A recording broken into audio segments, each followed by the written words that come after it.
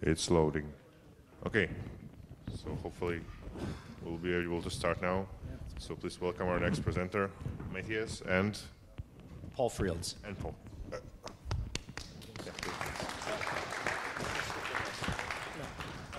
So welcome everybody. Sorry for the interruption. Sorry for the trouble getting started here. We ended up being delayed a bit by the last speaker, and then technology happened. So yeah, I'll be taking that out of your next bonus. I'll talk to Denise about that. Yeah. I know you don't. That's yeah. It's probably good because you know what's going on. So Workstation. We're going to talk about Fedora Workstation. As Matthew indicated earlier, 80% of the downloads are Fedora Workstation. We're going to kind of speed through the beginning here and talk a little bit about the background of Workstation. I think before we start, we should say that if this talk doesn't go well and it's boring, then you can blame Christian Schaller, who was supposed to be here and give this talk.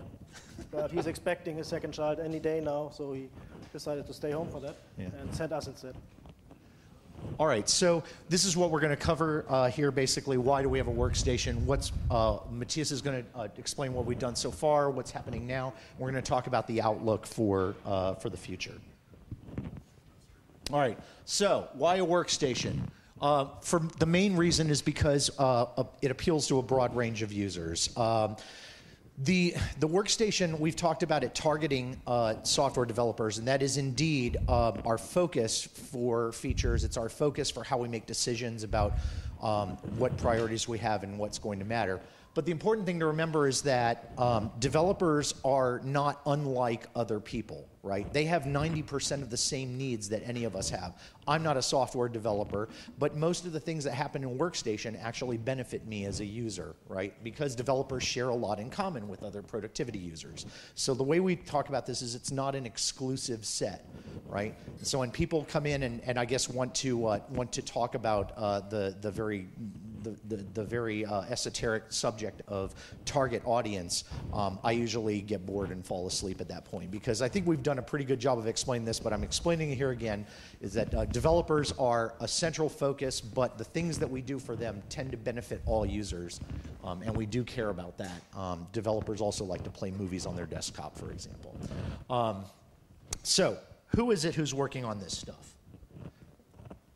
The Workstation Working Group. We have a close collaboration with other upstreams. So the working group itself is made up of several people. Matthias sits on the working group. I sit on the working group.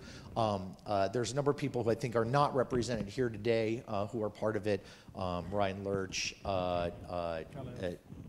Kalev Lember, with Rex Dieter definitely helps keep us oriented with the free desktop standards and making sure that we work well with other desktops as well as we move on in technology. So as we're doing this, we collaborate closely with other upstreams like the GNOME community, obviously, where we get a huge amount of technology. So the things that you see in Fedora Workstation, although we're proud of them being in Fedora, a huge thanks and respect goes out to the GNOME.org community, because they are actually creating the stuff that we are integrating downstream in Fedora. And of course, there are other things that we pick up as well, LibreOffice, Mozilla Firefox, and so forth. And there are minor variances. So we don't simply take things from the upstream and then plop them down, right? We do actually think about some curation. We think about what are the things that the developer who sits on a Fedora workstation is going to want installed by default. And we do make some choices to make sure that that's a smooth experience and that it matches our focus. I'm just going to actually use the down arrow here. It's easier. Right, okay. Should I take over here? Yeah. So I'll talk a little bit about what we've done so far. As the slide says, the workstation is, I think, 3 releases old now. We started in 21, 22, 23. And so far, we've had a, I think, fairly conservative approach to the changes we've made. To organize what we're doing, in particular for the workstation, we keep a task list on the wiki. You can look at that if you're interested in all the details. Here I want to just call out a few of the highlights. So on the next slide, if you go on. I'll start with talking about software installation. That's been a really important focus area for us. GNOME Software is the application we have for that, and it has come a long way since we first started doing it. One area where we've really improved things is that Richard, who's sitting up there, has been really successful in pushing and pulling both upstreams and packages to provide us with better app data. App data is the descriptions, keywords, screenshots, and translations for that we need to present applications well in the UI. And so Richard has been using the carrot and the stick quite a bit to give us that data from the people who maintain those packages. And that not only helps us for representing the applications well in the UI, but it also helps us for making them searchable. So the keywords in particular, that you really find applications better. Another aspect in which we've improved the search experience is that we also show the application search results in the GNOME shell overview. So if you're searching for something in the shell, then you'll find applications there as well. Another thing we've done here is we've integrated the codec and font and other extras installation into GNOME software. That used to be provided by GNOME Package Kit. And now it's all in one place, so we don't need to include GNOME Package Kit anymore at all. The last point on this slide here is about application add-ons. That's a concept that we introduced in GNOME software because one size does not really quite fit all when it comes to showing applications. There are lots of complicated applications, like for instance Eclipse, which come with tons of plugins, and we kind of want to be able to support that well in GNOME software, so we added the concept of add-ons. And for that we also need application metadata or add-on metadata, and I think that's still a little bit of an ongoing process to ensure that we have quality data for that as well. Right, next thing to call out here is the terminal. That's obviously a very important application for developers, myself included. Spend most of your day in the terminal. And it's also an application that has a very long history, and there's very strong expectations for how a terminal application is supposed to behave. So any change we make here kind of has to be approached very carefully. Nevertheless, we try to identify a few things where we could make improvements. And I've listed a few here. We've brought back transparency just for due to public demand. We've added notifications for long-running commands. That is when you type make in WebKit, for instance, and then it takes 2 hours or so. So you do something else and you forget about it. But when it's done, you get a notification. That's nice. And then there's, again, search. That's a repeat topic here. The GNOME shell search also shows you your open terminals. And one last point I wanted to make about terminals is that the upstream GNOME terminal maintainers are also a conservative bunch. So this is an example for where we introduced a bunch of work that we first did downstream. And then we tried to convince them to take it upstream. And I think at this point only the transparency is still the downstream patch. Right, some more small things here. Yes, of course, a lot of change that has happened over 3 releases. And I cannot list all of this here. What I wanted to say about these is we try to address the real concerns that people have and when they use a Linux desktop and try to make a change for the better. And one concern that we've heard repeatedly is that battery life is an issue. If you use your Mac, that's much better. And on Linux, we're not doing so well. So we try to make an effort to improve this. And one of the outcomes of that is that we added support for handling the backlight automatically. That's a big power drain in the laptop. Maybe the biggest one that we can actually affect. So if you happen to have a laptop that has an ambient light sensor, you can enjoy this feature. Or you can, again, go to Richard and buy a ColorHack ALS, which gives that as a little USB thingy. What I also want to say here, this is another example of a feature where the UI that we added in the control center to turn this on is really just the tip of the iceberg. We had to do all the user space plumbing. We had to write a service, I think that's called IIO sensor proxy. And we had to work with kernel developers to fix driver bugs before we could actually put this tiny bit of UI in place on top of it. Yeah, I think I'll skip the other 2 points here. Back to Paul.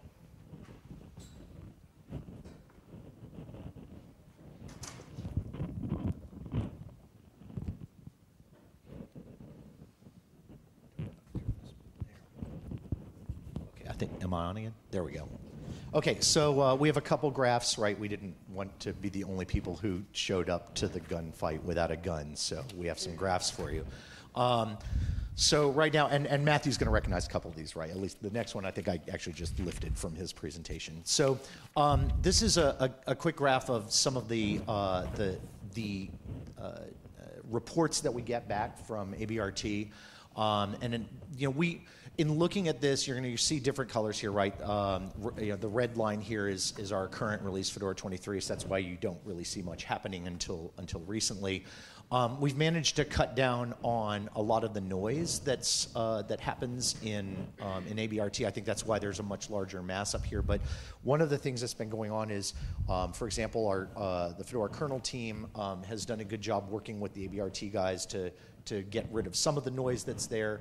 But also, we tend to use the statistics that come out of the retrace server to sort of power our efforts to look at certain bugs. So look at the things that are rising to the top, the things that are causing the most user pain, the highest incidence of reports, and sort of address those. And as you can see, in general, even though F23 certainly has had a rise in bugs. I'm sorry, it's a little bit obscured by the controls here for the slideshow, but you can see that it's really not peaking anywhere near what we were seeing just in the very last release, Fedora 22. So we feel like we're doing a pretty good job of taking care of some of those issues. It's really started to make a dent in the perceived quality of Fedora overall, not just the workstation, but certainly that is what we concentrate on. All right, and you'll recognize this from Matthew's slides, the geologic ages of Fedora. And just the point that we wanted to make here, I think, is that with the advent of the additions and the huge rise in this green area, right, from Fedora 21 forward, we really look at this as a huge opportunity and something that people have definitely glommed onto this idea that these additions can be better at focusing on a specific audience and doing something and doing it well, as opposed to having one edition or one thing that we produce that everybody then has to sort of tune in their own way. If we can actually do some pre-tuning of those things before they get to the people that use them, we can do a lot better job of serving those folks. So anything else you wanted to say about that? No, I just want to say I love this graph. It's so nice and colorful. Great job, man. It's very rainbow-like. Yeah. I really like the purple thing because that was when I was FPL. That was my age, the age. What was it? Sticks Jurassic. There you go. I like it. All right, thanks. I guess I take over again here at this point, talking a little bit about what's coming in Fedora 24. So that's the near future. Matthew stole a little bit of my thunder for this slide because he talked about a bunch of this stuff already. But I'll try to add some wrinkles here to this. So Wayland, first bullet point here, is been the focus for a lot of my team's efforts this cycle. We're basically really trying to dot the I's and cross the T's and make the Wayland session really have feature parity with the X11 session for your day-to-day use, so that you, as Matthew said, will probably not even notice that you're using Wayland. I guess from a marketing perspective, that's a bit of a nightmare as a feature. I mean, we do all this work for years, and then when we do our job really well, then nobody will even notice that it has changed. So we'll see how that goes. As Matthew said, we're still on the finish line for this, and we'll make the decision whether we are ready to declare Wayland the default for Fedora 24 before the alpha in early March.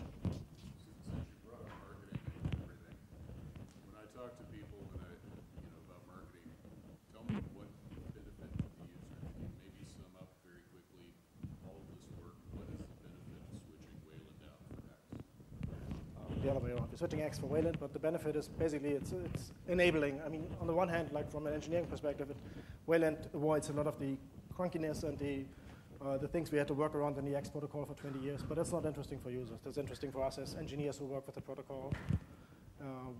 Wayland enables us to isolate applications much better from each other. Like X basically was just everything that could talk to each other, could see each other, and there was no notion of you could run an untrusted application because it could just steal all your keyboard input without you knowing.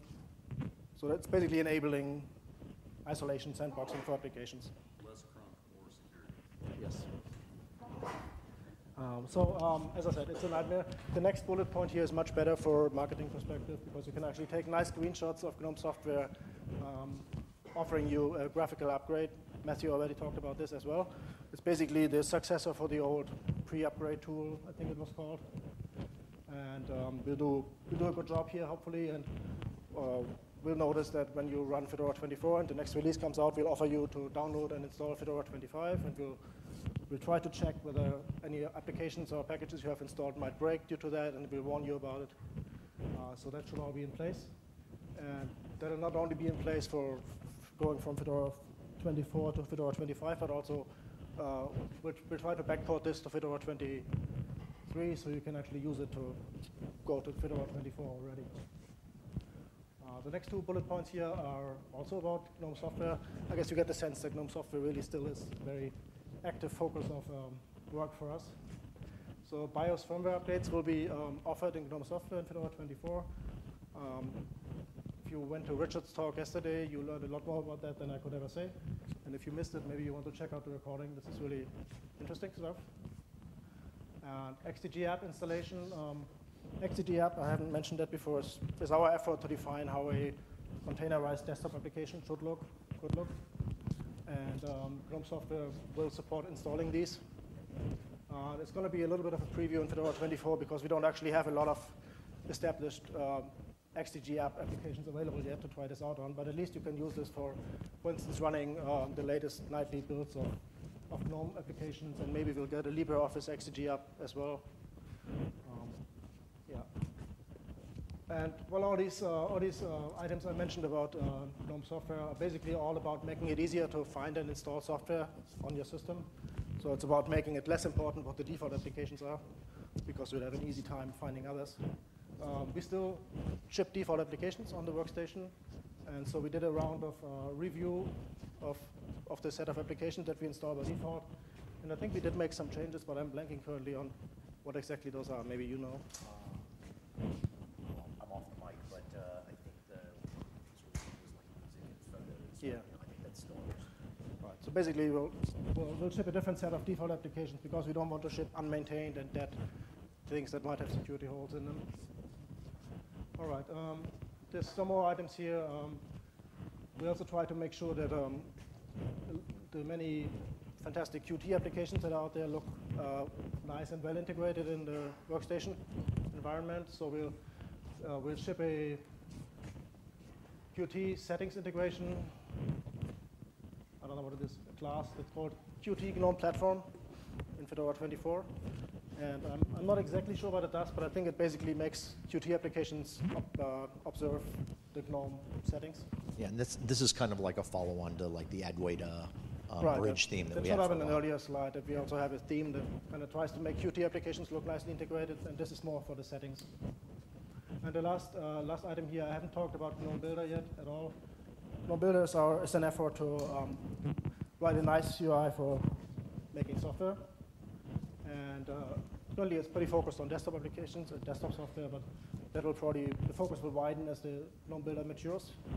And in Fedora 24, GNOME Builder will actually take the step from being just a fancy editor to being an actual IDE by letting you build something. Right, so beyond Fedora 24, I said initially that so far I think we've taken a fairly conservative approach to developing the workstation. And I guess beyond Fedora 24, we'll try to make some bolder steps. The ones we outline here, we'll talk about them some more in the next slides. Did you want to talk about the containerized bits or not? Well, Or I'll do that cover it as when we you're go? done there. Okay. All right, so this one I'm going to talk about. I know this is controversial, and I love, these days I kind of love embracing the controversy. So third-party software. You've heard Denise earlier talking about different methods of proffering software through the distribution. So the ability to have a workstation or a product that's going to be made up of containers. One of the things that we're interested in the workstation group is how are we going to open up to those types of formats. Some of the problems that we have distributing software can go away through other development that we've had. So, for example, the ability for GNOME software to pull in metadata for search results without actually putting anything on your system that you may not be philosophically in line with. So for example, we know for a fact that, so you saw earlier, 80% of the downloads that Fedora gives out nowadays are taken up by Workstation. We also know, thanks to some mass polling in just general social media, that about 50% of our users install Google Chrome.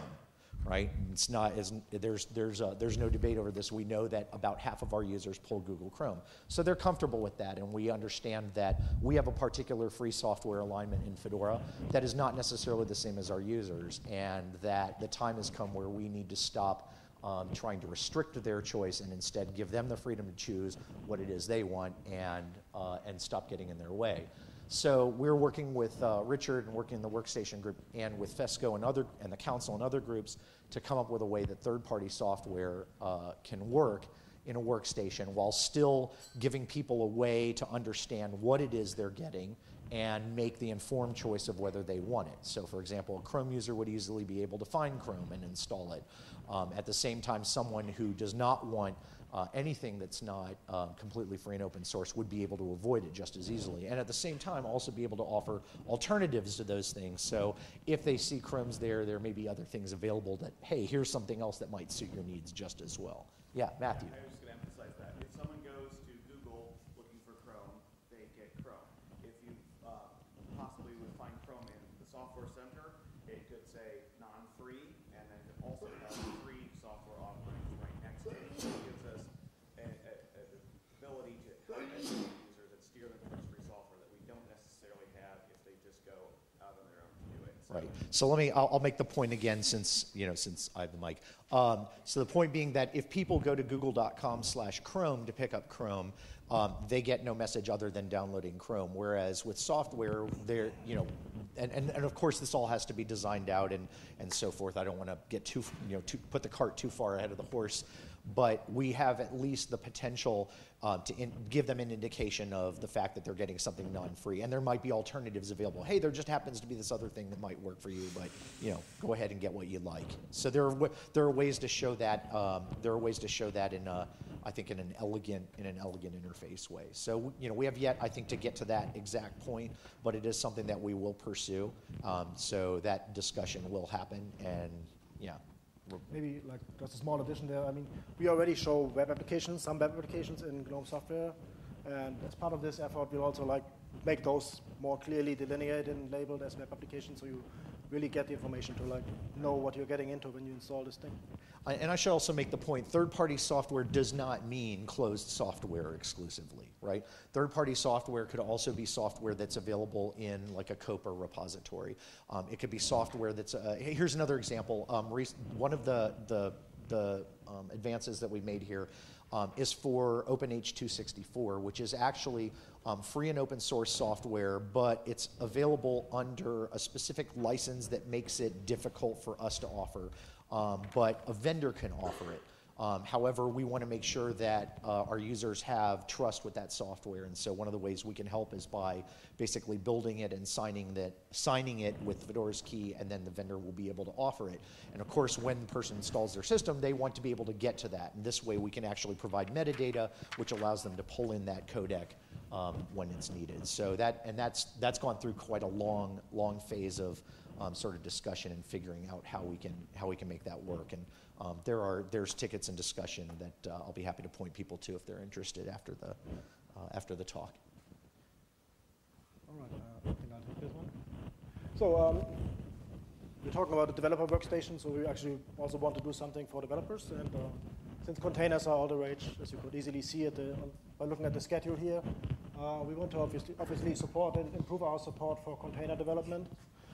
One aspect of this is that I mentioned our own XDG app desktop application containers, and we'll support building those in a nice way in GNOME Builder, obviously. But we also want to support and include tooling for other container technologies like Docker, Atomic, and so on.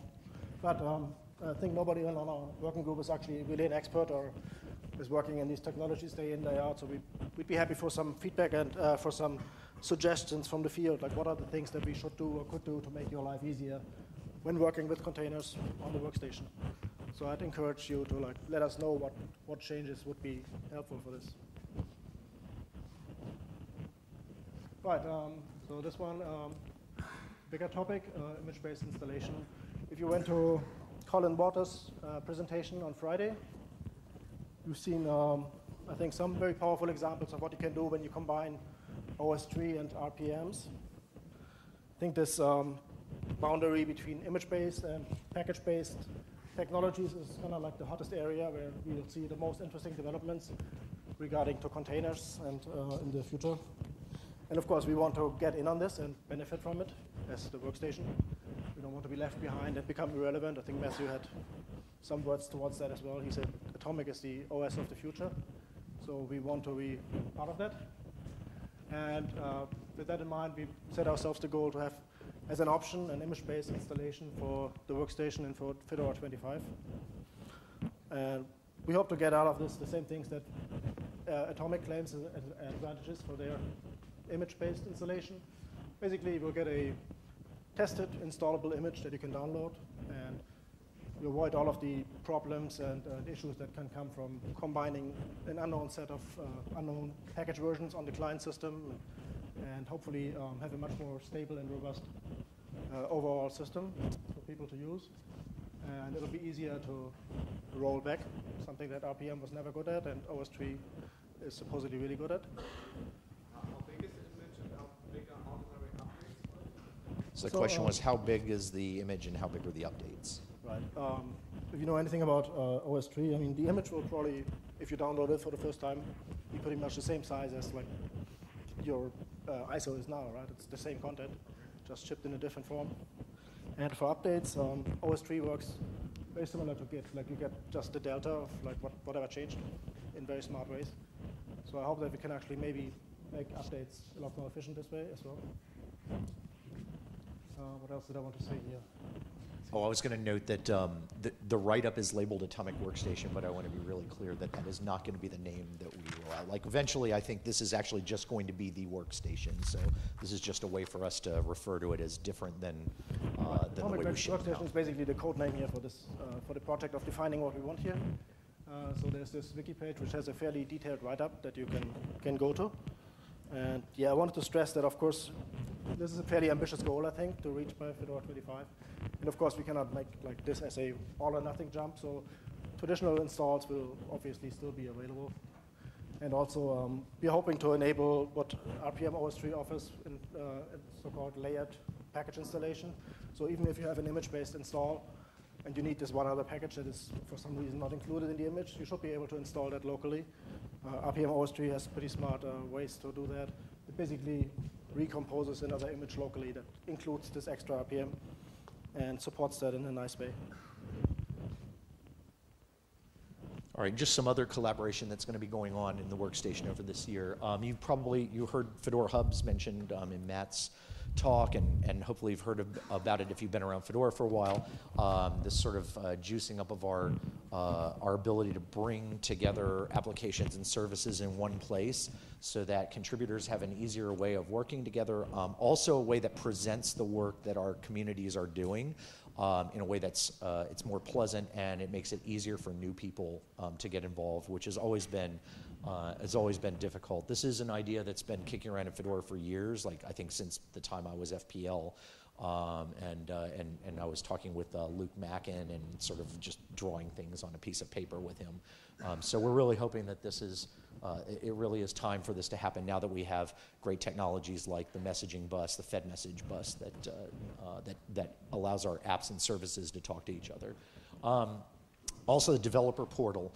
I don't know if Petr Hracek is here, but his team actually works on the Fedora developer portal, and we want to have a closer relationship with them so that when you install the workstation, if you are a software developer, that there is a fluid way for you to get up-to-date information and resources and the things that you need to get started. And you know, a lot of these developers are going to be experienced folks, right? And they may not need those resources. They know where to go upstream for their API, you know, for their API documentation and things like that.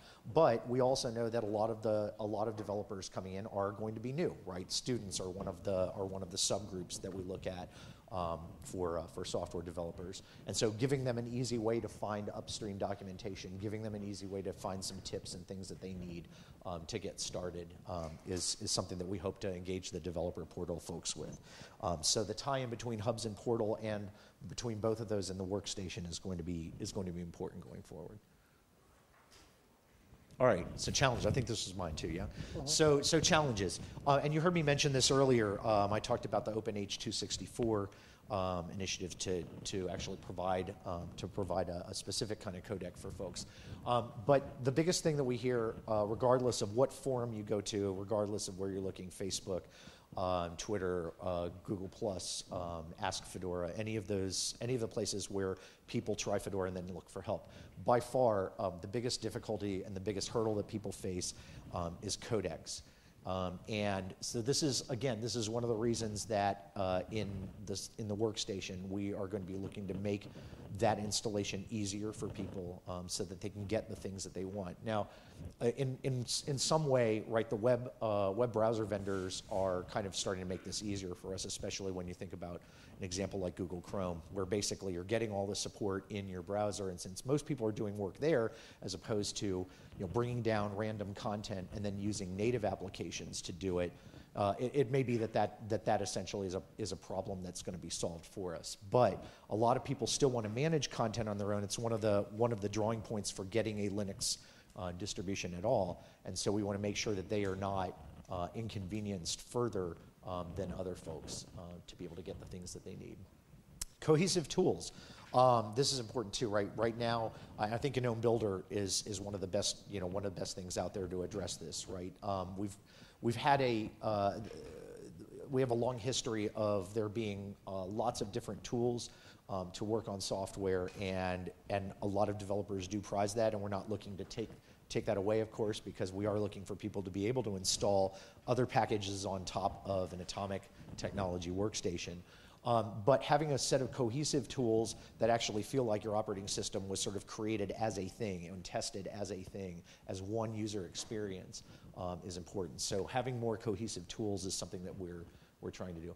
And hardware experience, so the point I wanted to make here is that for a long time, people have been looking for something like a hardware compatibility list. As you guys know, that's an easy problem when you are, say, an Apple and you control sort of the end-to-end experience from the manufacturing all the way to the delivery of hardware and software.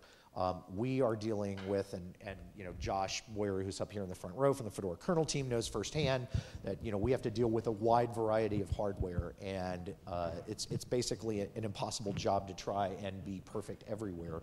But one of the things that we might be able to do is an engagement with maybe a single vendor, right? One or two vendors, and find out if there's a way that we can ensure that Fedora is a first-class experience on those hardware on those hardware lines. So that's something that we've looked into a bit already, and we may be kicking that up a bit in the next year to see if we can find a vendor that actually gives that experience that we want. That being said, right now I'd say Fedora is probably the best it's ever been at working everywhere reasonably well or better. So hopefully that helps quite a bit in this area. And finally, getting involved. So if you're interested in Workstation, we do have an IRC channel. There's a mailing list, of course. It's the list that we've used forever for desktop development in Fedora. And finally, again, it can't be overstated that we get so much support from the folks in the GNOME project. If people are interested in the technology that is going into a lot of these tools that we're using, really the best place to get involved is upstream. Right, and that benefits not just Fedora, it benefits other downstreams as well. So hopefully these are good ways to sort of crack that nut. And I think with that, that's the end, and we can take some questions. Yeah. Do we have any time for questions? Yeah, 5 minutes. 5 minutes, yeah. Beautiful. Good job, guys. Yes, Langdon. Is there any plan for GNOME software to allow users to add metadata? So, like, for example, I searched for ebook in there yesterday, and not in Libre, I got Kindle. That's kind of like... So the question was, is there any plan for users to be able to add in GNOME software metadata of their own? Well, that's a question for Richard, probably. He happens to be here, so can I put you on the spot, Richard?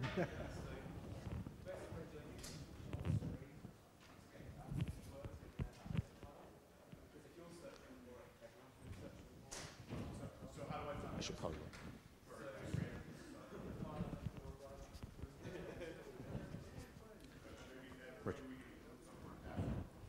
I would say we're currently working on adding review functionality, right? So that you can like review software and send reviews. Maybe there's an angle there where we can collect this kind of stuff as well. Yeah, so if it's a keyword that you're kind of searching for, something that is an obvious keyword, it makes sense to add it upstream. And the question would be, how do you find upstream? So if you file a Red Hat Fedora bug, hopefully the package maintainer would then forward it upstream and put it in the right place. Sometimes the application metadata is packaged in the SRPM rather than upstream, in which case the packager can just fix it for you. We're also adding a reviews feature, hopefully for Fedora 24. So if you, hopefully maybe we can trawl some of that data for search results as well, which is more user provided. But I'd say always try and contact upstream if possible. And just a note, so since I have an upstream and a package in Fedora, I know for a fact that Richard actually sent out emails to let packagers know that what they need to do to add that metadata. So they are aware of it for sure at this point. I think it's a scarf. Oh yeah, scarf, big time. All right, anybody else? Yes, sir.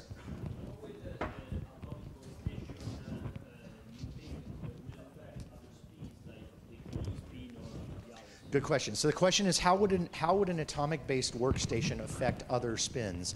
Actually, probably very little, because I don't foresee that this replaces current methods for putting together the operating system. It would be additive. Now, while in the workstation, if this works out, I think that this is the way that we would like to go in the future. It wouldn't prevent other spins or other labs or any other piece of the distribution from keeping the same legacy way of putting together, a group of RPMs into an install image. So it's additive and not not exclusive. I agree. Yes.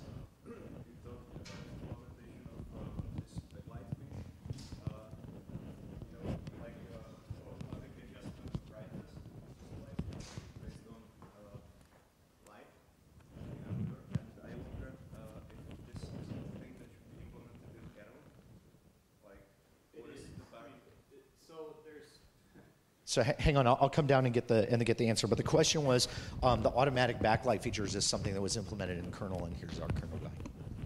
So there's two different parts to it. There's a device driver for the actual ambient light sensor. That is done in kernel. But then you actually need a user space to set policy, right? Because we refuse to set policy in kernel, because what you find comfortable to view in bright or light or dark situations, I probably don't.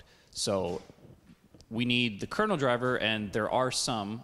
The problem is, like every other device on the planet, there's multiple devices for that class of hardware, right? So there's tons of drivers, and making sure they get loaded. And then we need the GNOME stack to interface with those and set policy according to what you have selected. All right, I think that's all we have time for. So thank you guys for coming, and please stay tuned to the workstation. It's going to be awesome.